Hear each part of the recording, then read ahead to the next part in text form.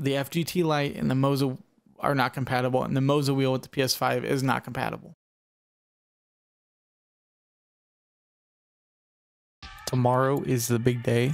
I get my new racing setup almost entirely. I got one more thing coming on Friday. I am super excited. I've been racing with the G29 that I've had there for about 2 or 3 years. To be honest, it's just time for something better. I've enjoyed VR racing so much. At Gran Turismo 7, it is like the most well-rounded experience I've ever had. I've been working for this type of thing for a very long time, so this is going to be my unboxing of literally everything and the entire video of all of it. This is something that I've worked really hard for, and I'm super excited.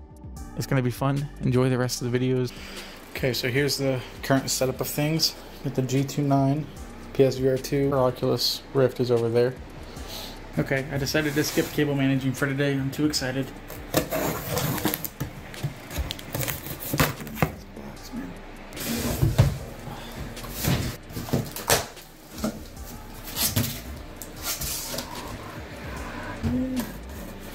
Oh my goodness, look at this.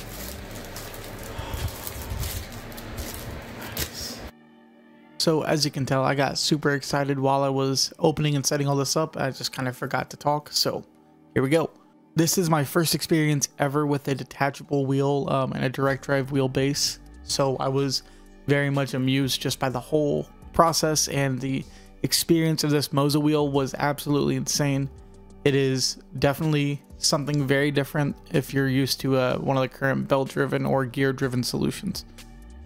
And I got the pedals right here too, and I actually have, please worry about the pedals coming up, but for now let's get into this little bit that I did talk about.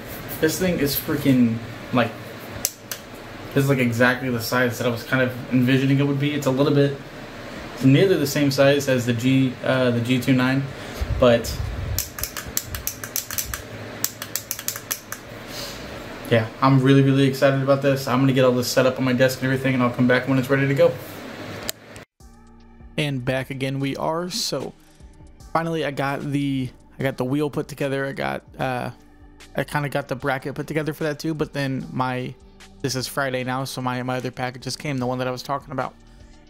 So the pedals, if you notice, the pedals were just a brake and a gas, and I ideally was planning on having the clutch. However, and you'll see that in this video too, the clutch that I ordered was actually the wrong clutch for the more advanced pedal set.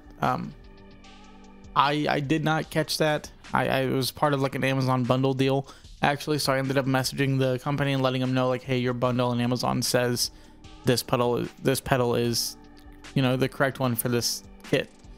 So I ended up catching that, and my new one should be arriving sometime in the next couple days. I plan on having it as part of this video, but I have to do a whole return process for the original one that I got, so it's just kind of a crazy mess. But setting up the FGT Lite, it was kind of rough, honestly, because I was a little bit stupid. I didn't follow the instructions properly, so you'll see me here.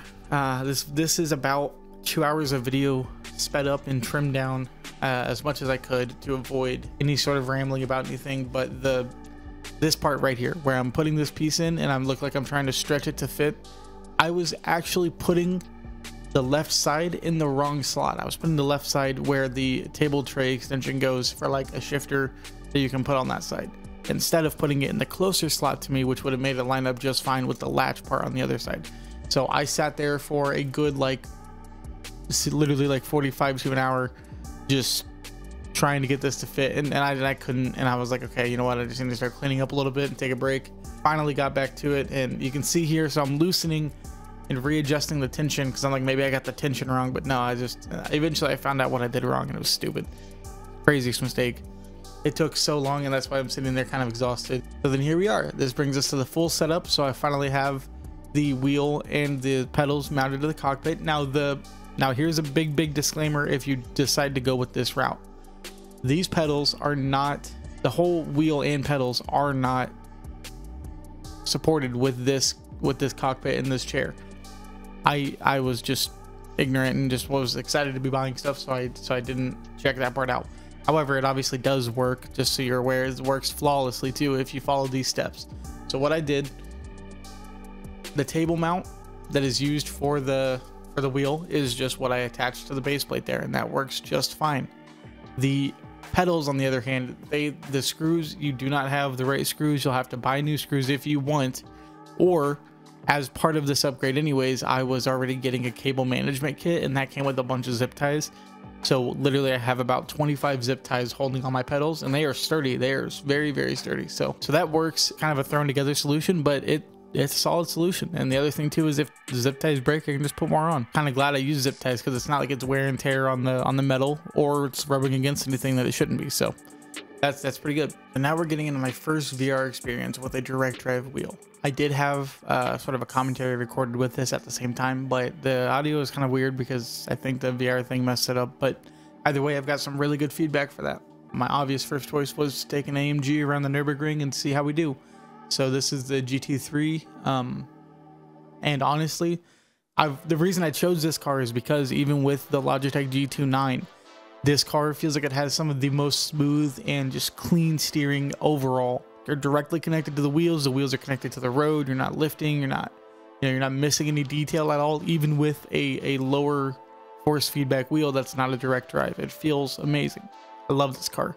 So I chose this car because I knew that immediately my experience would be enhanced with this wheel and the force feedback of it, and it absolutely was. The setup process for getting the MOZA to work with the PS5 was very easy. I actually am going to go ahead and do a tutorial at the near the end of this video on how to set this up and how to pretty much get this exact experience if it's what you're looking for. Quick disclaimer, I just want to let you know that currently the Ras2 2 and the MOZA R5 are not working with my PlayStation 5. I'm not currently sure why.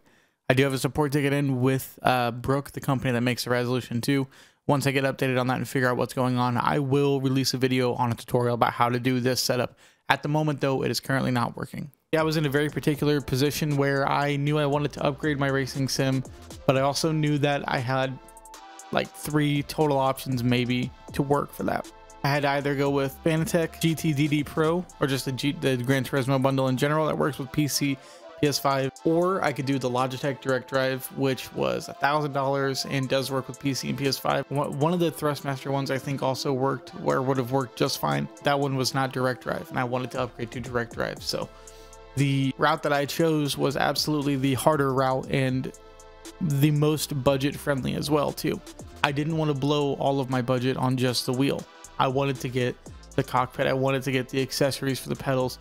So the clutch pedal that I ordered was actually the wrong clutch pedal for that kit. They all arrived, started putting everything together, and I realized like, wow, okay, this pedal looks very different. These pedals that come with the R5 bundle are the SPR Lite. You can upgrade the whole pedal kit to the CSP pedals, and that'll work fine with the R5. You have to do all the pedals. You can't just do just one pedal with that. So I bought the wrong pedal for it. So I have, 3 pedals put on there, but the new pedal is on its way, and I'm gonna get a refund for the current one that I have and send that back.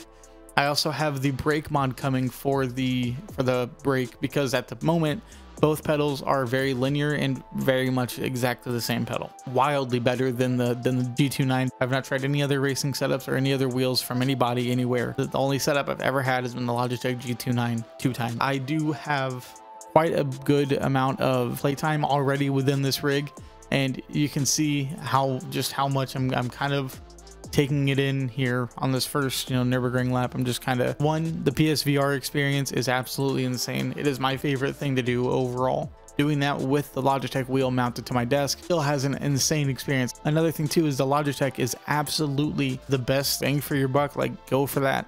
If you don't know if this is something that you like or something that you want to try to do, that is absolutely the best route to go, because it is not only cheap if you buy secondhand too, but it is also just a really well-rounded experience. It's very easy, like quick setup, plug and play, you're good to go. It works with PS5, and you even have more options too for like Xbox stuff with True Force and all that too. So you have really good options.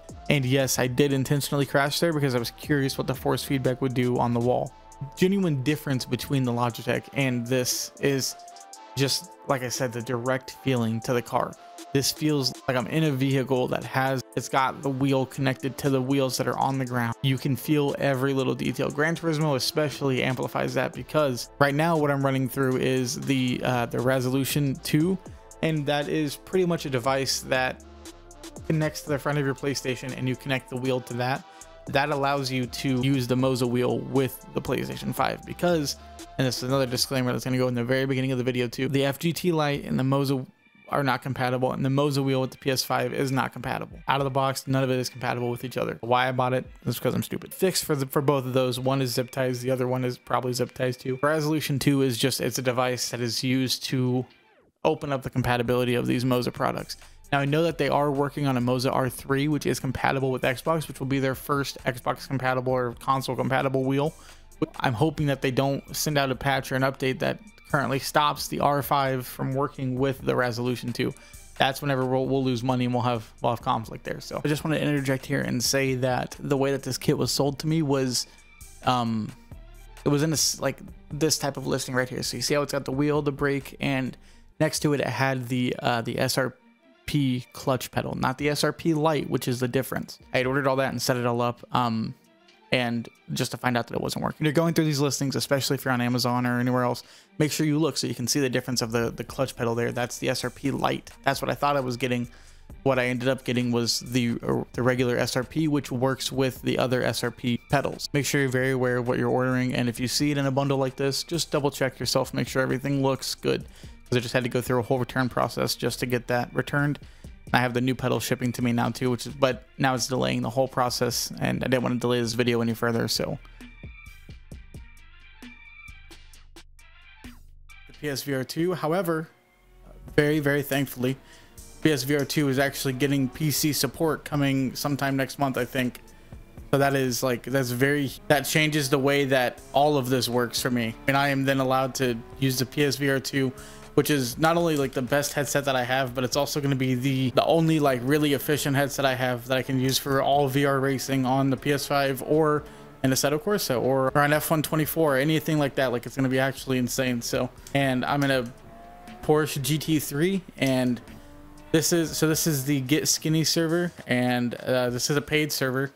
It's a Patreon kind of thing though, and it's only like $7 a month, so it is 100% worth it. This is, as I said, this is the most fun I've had in a very long time on this, so I'm definitely going to have some cut up videos coming through. Probably going to be live streaming it. At the moment, I am at a very big disadvantage. Oh my god, are you serious, dude? He rear-ended me. That's crazy. So I'm at a... Oh, I'm catching up to him, dude. No way. Not let him get away with that. Alright, that's going to be all for me. I got to get to bed.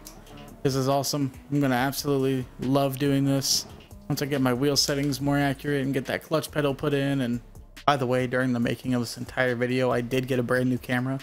So this is what the new one looks like, and this is what the old one looks like. So if you're curious, I'll put the link down in the description for what camera this is. It's super cheap. It's the Logitech Brio 300. And then I have like a super old webcam that I've had for like 8 years that I did a video on. Like, you can actually see me, and it looks really good, and it's so super good, very good budget. So yep, thank you guys for watching. Enjoy the next content that's coming. It's going to be great. So peace.